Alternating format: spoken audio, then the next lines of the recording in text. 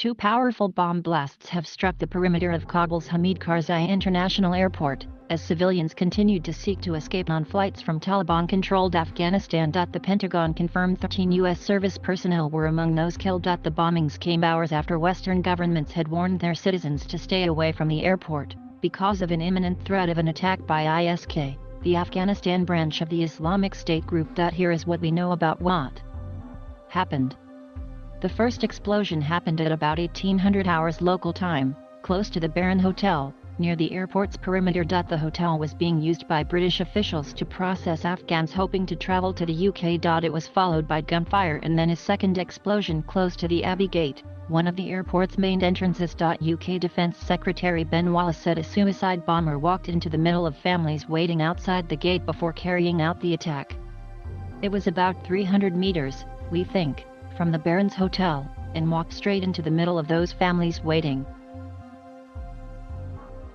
Reports say some victims were blown into a sewage canal where Afghans were waiting to be processed. Many of the victims of the attack were rushed to Kabul's emergency hospital. US and British troops had recently been deployed to guard the area around the Abbey Gate. According to one account, one attacker fired into a crowd of people, although reports also said Taliban guards had fired into the AIR. US citizens who had gone to the area around the airport had been warned before the attack to leave immediately.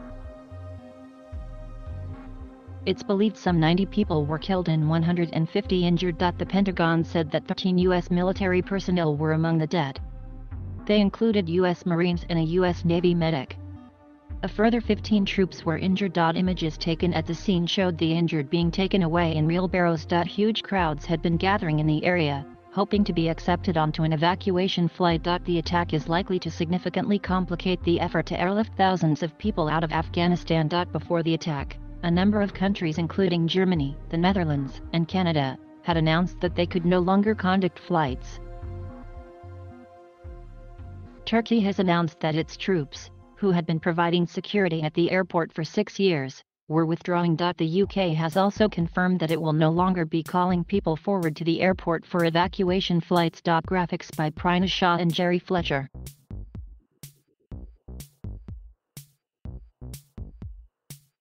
Thank you for watching.